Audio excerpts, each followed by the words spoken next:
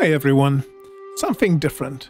I will make Mandalorian Beskar steel and there's going to be a giveaway at the end. Right, let's learn a little bit about Mandalorian Beskar. Right here.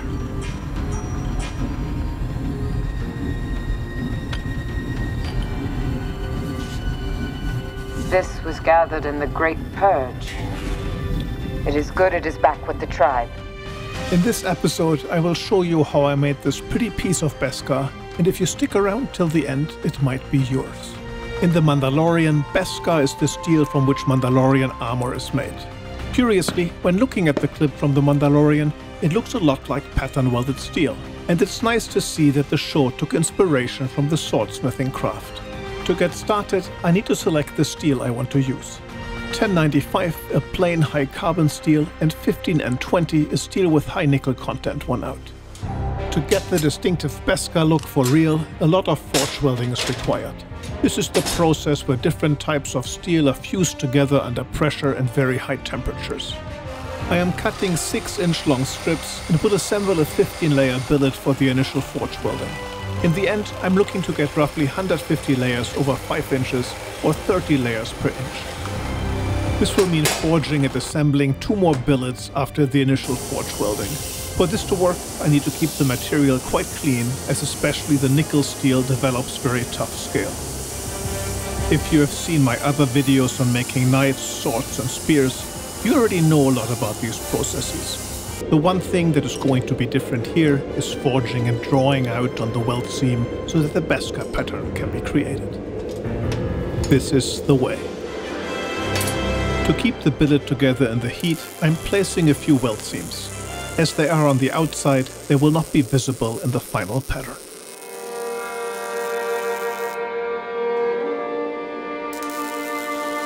There are no official measurements of the Beskar ingot as far as I know, but by studying photos, I think they are roughly 5 by 2.5 inches and about 1/4 inch deep.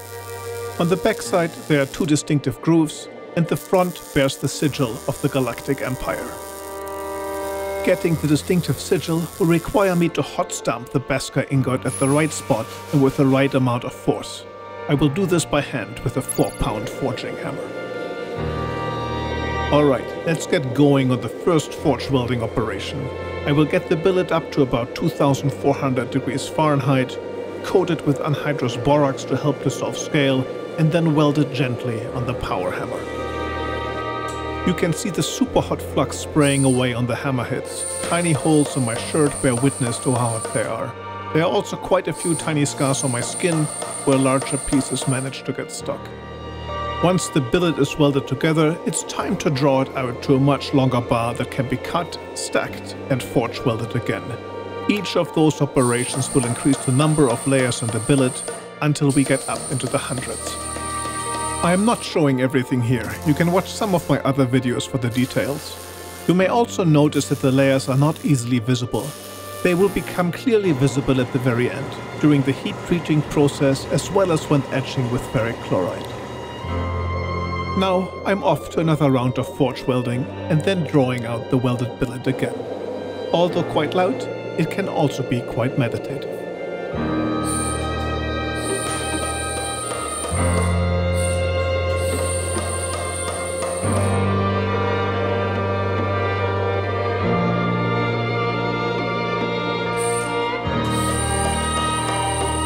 You may notice that the power hammer has split dies. On the one side are flat dies, and the side closer to the camera has drawing dies. I heavily rely on the drawing dies to quickly elongate the billet.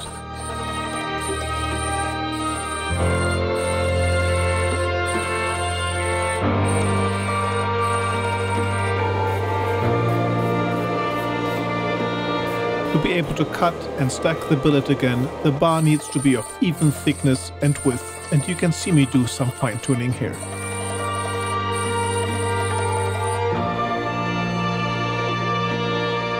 I'm trying to keep track of the layer count, and this is also an amusing example where the camera decided to do its own thing. The point being, I'm at about 45 layers at the moment and will cut the billet into 4 pieces to get up to about 170 layers. You may wonder about me saying about so much when talking about the layer count. I kept 1095 on the outside, and in each stacking operation there will be 2 layers of 1095 where the pieces meet, and thus no visible increase in layers there. This is the final forge welding operation.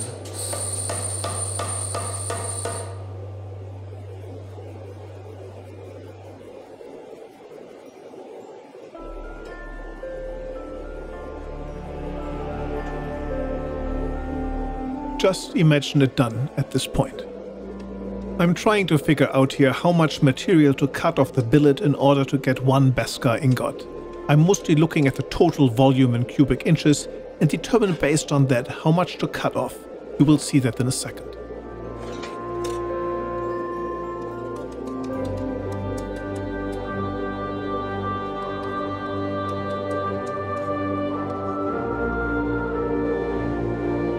I decided I needed to cut about 2 1/8 of an inch. At the moment, the 170 layers are all compressed on the side of the billet, and I plan to forge that out to become the surface of the Beskar ingot. If you want to know how much a Beskar ingot should weigh, it's about 600 grams. As you saw at the beginning, the final result is going to be quite cool. I will show it to you again at the end. I plan to give the Beskar away to an interested subscriber of my channel. Stay tuned for that at the end. The neat thing is that if at some point you don't want the ingot anymore, it's great pattern welded steel for making knives or short swords. So keep that in mind. I'm checking my dimensions here and I'm close to what I wanted. Let's measure the weight again and then it's on to the grinder.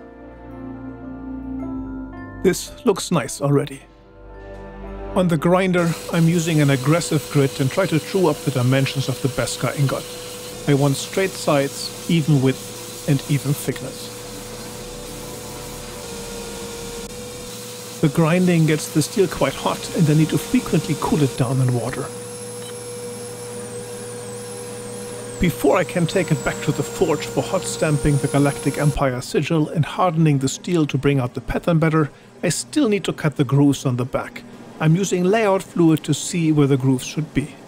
I don't have a real milling machine and instead use my mini mill and a ball end cutter. Let's see how that goes.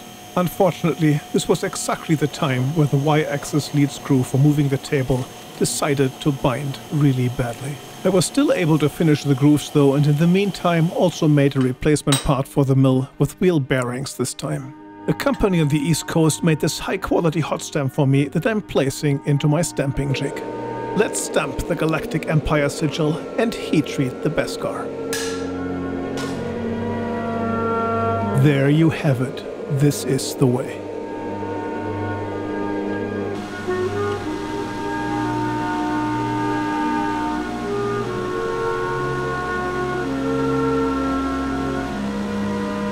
Let's finish it up by polishing and etching it.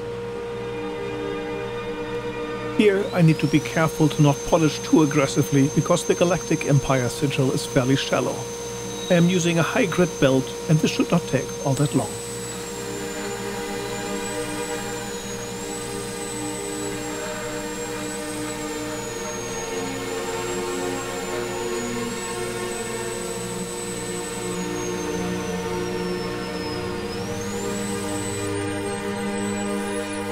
As a result of all the polishing, the layers visible after heat treating will completely disappear.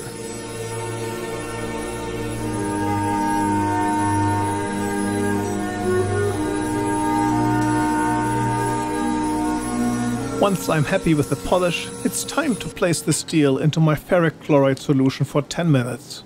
And then we are basically done.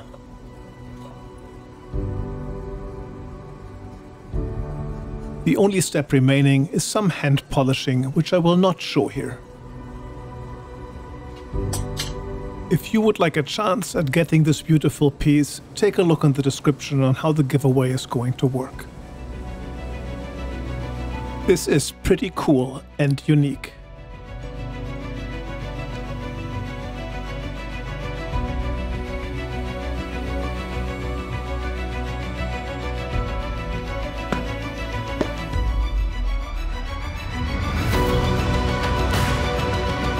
As always, thanks to everyone on Patreon. If you like this video, give it a thumbs up and subscribe to the channel. See you next time.